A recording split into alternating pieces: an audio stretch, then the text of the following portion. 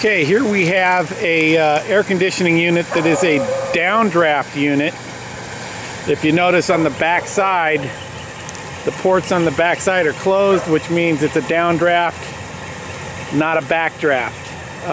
In the case of a downdraft air conditioner, you roof around the base as if it were any other flashing, opposed to re-roofing under it. If that were just a stand under the air conditioner, you'd roof under that flashing. It's a very commonly misunderstood part of the roof. So there you go. Downdraft means all the ductwork goes straight down through that box underneath the unit.